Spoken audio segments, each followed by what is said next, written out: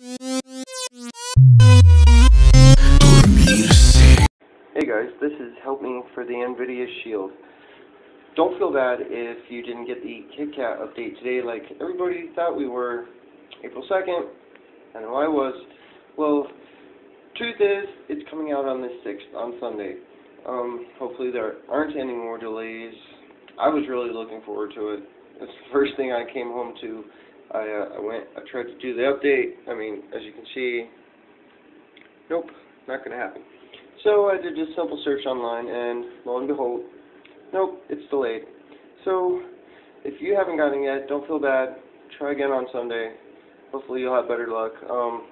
If you don't get it right away on Sunday, what I would suggest doing, usually if you're having trouble updating your Android, all you gotta do is, if it's not going through the system updates, what you gotta do is go back and go up to apps, go to all.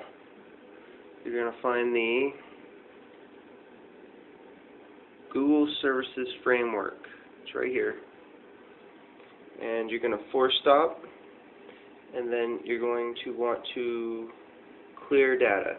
After you do that, turn off your Android device, or in my case, Shield. Turn it back on, go for a system update, and it should start doing it right away.